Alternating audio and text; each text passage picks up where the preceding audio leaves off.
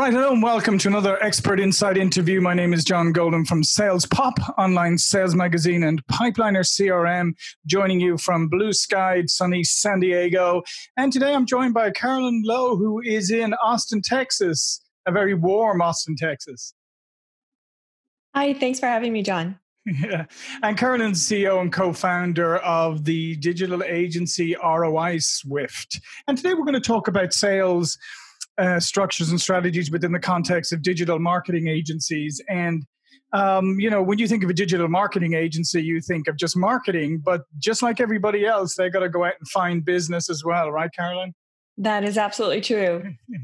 So what's different about when you're in marketing, but you have to do sales? Like what are the challenges involved there?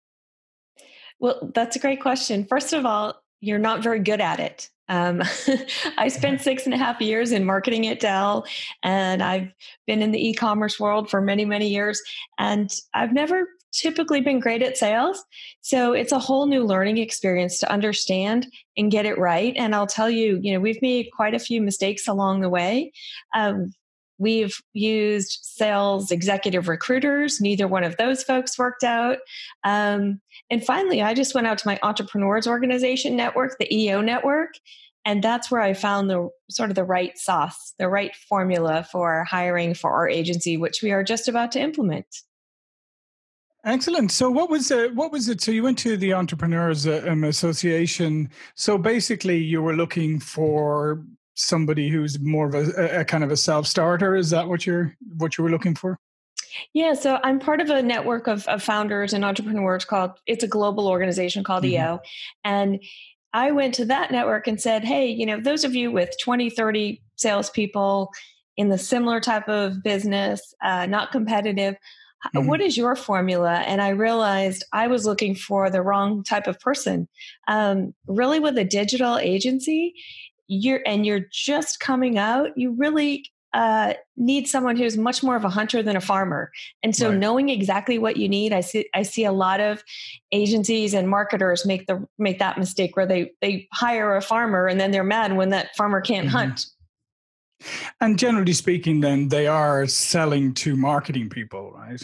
Yes. So most of the folks we work with are CEOs and CMOs. Right. So it's very interesting. You're looking for what we found, the model that we're going to is more of an SDR, which works really well. I'm not sure if you're familiar with the company pitch book. And the company pitch book basically provides all this investor data and all the VC funding. And that's the model that they use, really. They have like the SDR that qualifies, and then they'll have, you'll get passed over to an expert. Right, yeah, to the subject matter expert, yeah. But I guess, though, in some ways, though, it is obviously helping and going to help how you operate and deliver as a marketing agency, the more you understand the sales aspect of things. Definitely. And as we've sort of transitioned out of the farmer role and into the hunter role, I've actually been doing it. So it's very interesting. When we use a variety of tools, smaller companies, we use Zoom Info for database. We use obviously LinkedIn Sales Navigator. So we employ a bunch of tools. We're actually starting some webinars in 2 weeks that are, complimentary webinars to help folks learn along the way about Amazon and Facebook and Google advertising. And so those have been some of the things that I found. It's also very different if you're a CEO to CEO reaching out versus a salesperson to a CEO. I think that's a very different conversation, and they have to navigate that conversation too. No, absolutely. I think that's a critical piece, because if you can't kind of present yourself as at least a business peer in some respect, it can be very difficult to make that connection. So, what has changed with it? Do you think in the advice or the work that you do with your clients around marketing? What do you think the sales aspect has informed that? Yeah, I think in some ways, the sales aspect has really helped us hone our message and who we want to work with. We don't want to work with Nike. Our core competency is businesses that are 3 to 30 million. So the sales process has really helped us define exactly like the IKEA is this, they own 93% of the 7% of the flat pat market. Mm-hmm. And we want to own 93% of the $3 to $30 million e-commerce Right. brands. Mm-hmm. Yeah. And so that's, so as you've gone and found salespeople and got your model together, it's meant that, like you say, is you've had to look at your sales process and you've had to look at your target market. So you've got all that. You've really had to hone everything in a way that perhaps sometimes marketing organizations don't. That is true. And we've actually hired a great sales consultant team, and we'll be using their sales assessment and going and sending that person through Sandler and all of those things that a lot of times, I came from Dell where we had a huge sales organization. Sure. And, in the digital agencies, sometimes you have one or two salespeople. And so you need to get it right. So I think our other big learning was using outsourced sales training and sales assessments. It was really going to help us get this hire right. Mm-hmm. And in many ways, today we have seen the lines between sales and marketing blurring anyway. Yes, very much so. Yes. And a lot of times we're seeing sales and marketing organizations join together, and there's so much more collaboration and synergy that you need today more than ever to move things along. And even salespeople themselves have to be kind of micro marketers in many respects. Yes, we do. So with our salesperson, what we do is we spend a whole day with them. We teach them the ins and outs of Facebook. We teach them the ins and outs of Amazon. We teach them the ins and outs of Google so that they can speak intelligently, right? There's nothing worse than someone who doesn't know what they're talking about reaching out to a CEO. I mean, that's your brand. That's, that's the face of the company. And you want to make sure that that person is presenting your brand as well as you would. Yeah, and I think that's something that sometimes organizations and marketing organizations overlook about the fact that one of the most important interfaces between your company and the market is your salesperson. And so if marketing has one idea of how to present the company and sales presents it in a different way because there's not that collaboration, you're sending mixed messages. Absolutely. Yeah, we made sure that we've come up with overview decks and proposals and really processing and putting in processes for all of these things. This is what you do if it's this type of brand. This is what you do if it's this type of brand.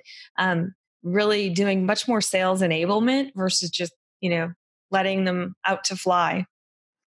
And it's interesting because, some people would say, oh, well, that all sounds like, yeah, that's what medium or big companies do. That's the kind of thing they do. But the fact is that you're not going to be successful at any size of business unless you have a very good awareness of what your brand is, what your message is, where your target market is. And it needs to be understood by everybody, not just the salespeople, not just the marketing people, but everybody involved, right?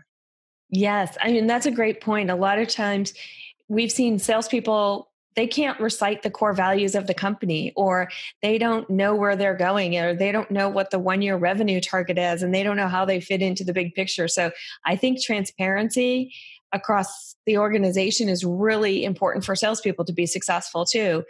I always feel like we don't want to sell anybody anything. We'll do audits of companies, and we've told them not to hire us.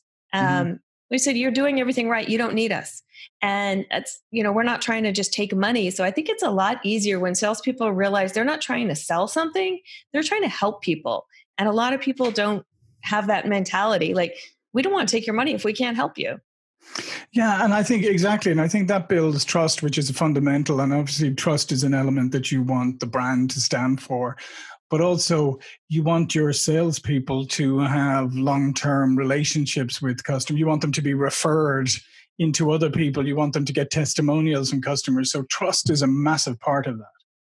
Absolutely. Yes. And in the situation...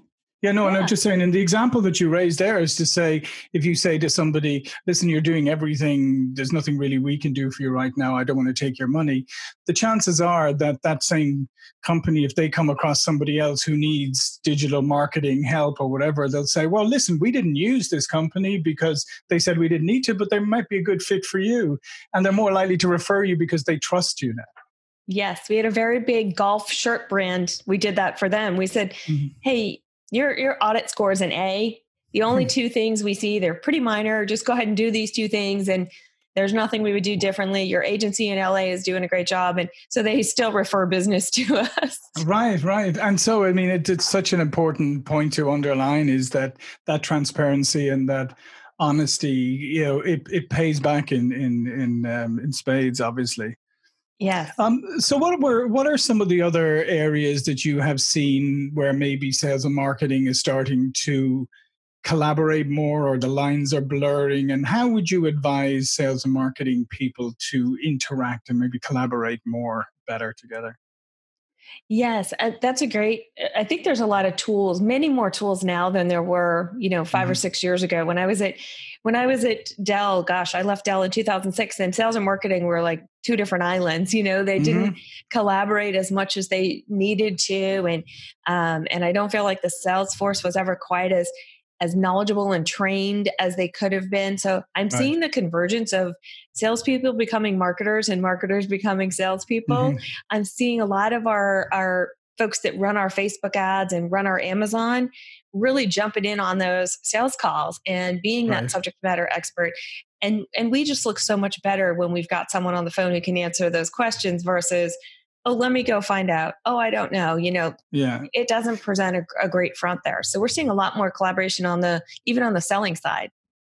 And I think that really is, I'm glad you raised that, because I think that really is a key going forward, is this idea of kind of team selling and brokering in the right resources at the right time. Because generally speaking, if you're in a B2B world nowadays, you're not very often selling to one person. There may be one person's decision maker, but there's other people involved in the sales process. So in many ways, it stands to reason that you would involve other people on your side. Yes. I mean, it's nice. I do like our businesses are, 3 to 30 or 50 million. So it's easier than selling to a Fidelity. Like when I was at Dell and we were trying to sell into Fidelity, that would be, 50 people in a room and nobody could agree on anything. So. Yeah. But still, even at the size of companies, you're still likely to have, a couple of other people get involved and can derail a sales process very easily, especially when somebody comes in at the end. Definitely. In our leadership, we do leadership offsites quarterly. And one of the things that we just, we realize is that time kills all deals. So we don't want the marketing folks to slow down the deal, and we don't want the sales folks to slow down the deal, because as you know, a lead that goes on and like you said in your podcast a couple of weeks ago, that sits on the books because it looks good. Yeah, exactly.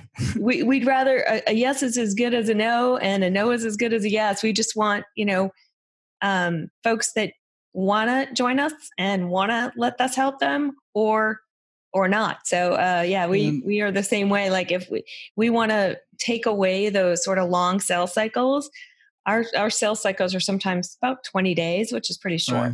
Yeah. No, and it's good, and that's a good discipline, and that takes it takes a little bit of fortitude and nerve to do that, because it does mean that you probably have less in your pipeline than maybe some other companies, but maybe your conversion rates are so much higher, and because you're targeting the right people. But as you would have referred to, the podcast is sometimes it's just that comfort of having a lot in your pipeline, even when it's not real.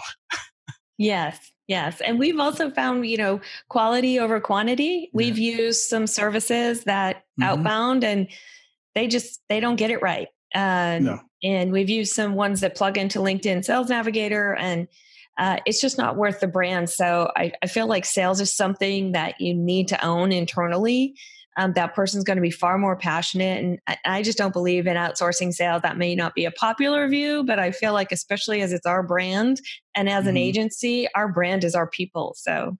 Yeah, no, I couldn't agree with you more. I think it's critical of a company like yours for that, and I think it's in many ways it is the best way to do it, because, as I said, they are the sharp end of the spear often when it comes to being in the marketplace, and if they're not presenting the brand properly, then you end up in the situations you just talked about. You can use outsourced companies, but they don't bring you the right customers.